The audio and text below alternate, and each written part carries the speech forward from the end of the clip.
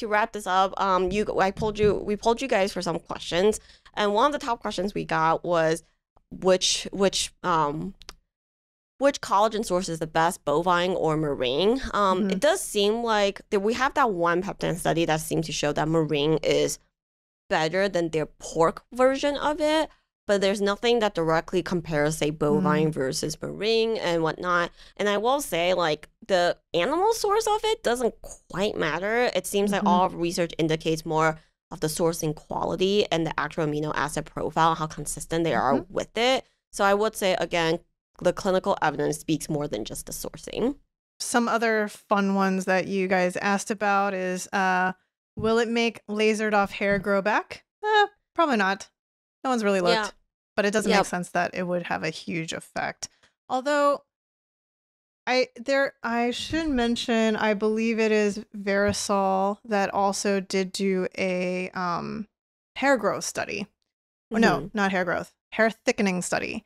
And I think that one they actually ran for 16 weeks and did find like some sort of more on the thickness, but not like in terms of hair growing back or anything like that. So, yeah, especially with laser hair removal, the idea is that the follicle is dead. And the idea with collagen supporting hair growth is, like Victoria mentioned, more general hair follicle health, therefore thickening, and you feel like your hair is stronger and longer. But if the hair follicle is already dead per laser, then it probably won't revive it. Last but not least, outside of collagen, we also got a lot of general questions about collagen adjacent things, like other oral supplements that claim to support collagen health, like hyaluronic acid. I saw questions on oral resveratrol, and then now people are claiming NAD.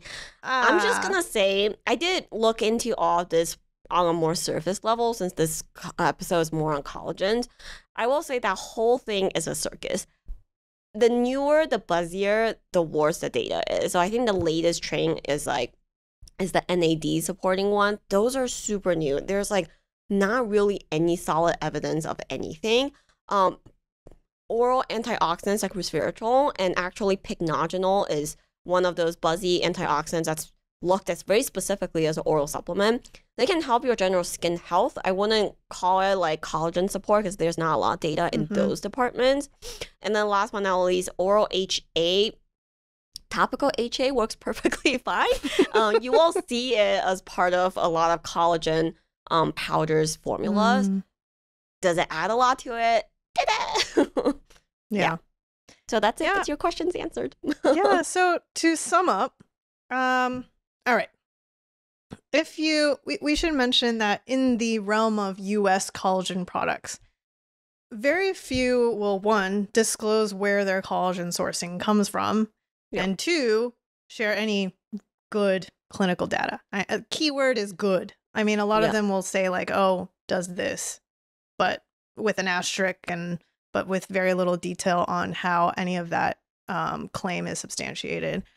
But the good news is Vital Proteins actually now does share where their collagen source comes from, and they actually do use Verisol. So that's actually a relief. There is one of them out there that we could find. And for those of you that also use collagen supplements, please let us know if you feel like there is a brand that's worthy of sharing to help other ones looking in this space.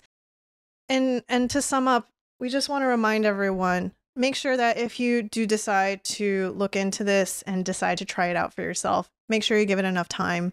And definitely, consistency is so key here. I cannot begin to tell you, like, you will not, it's already, if you look at the clinical data we shared, look at how long they had subjects use it for, and then look at the results. Most of them, you're like, I think I might have seen something. And that's with dedicated, routines. So that's why we would just want to remind people, just make sure you are giving it enough time before really seeing if there's any result or not. Yeah, and I think the other aspect of it too is my personal experience with these things, and I have tried a couple brands, is going back off of what Victoria was saying with consistency, is don't lie to yourself about how you feel about the taste. I have tried mini collagen drinks that the data looks decent. I'm not looking at it as like a miracle, but I'm like, you know what? It's good enough for me to think of it as support. But as I'm drinking it, I'm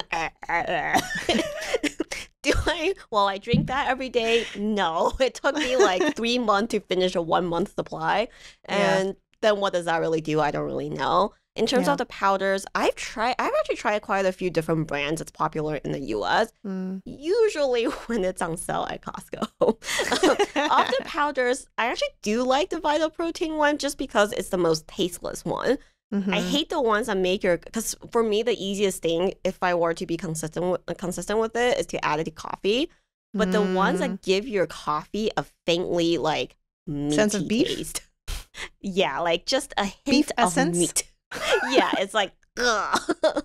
That's my take on my experience on collagen still myself. I will say there was one time I gave in and tried the chocolate flavor one. I don't know why I did that. It was so, yeah. No. Why?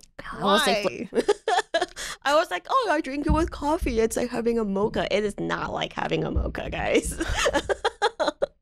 It's like beefy mocha. It was not good. Beefy mocha is not a word pairing I thought I would hear today, but yeah. But good to know.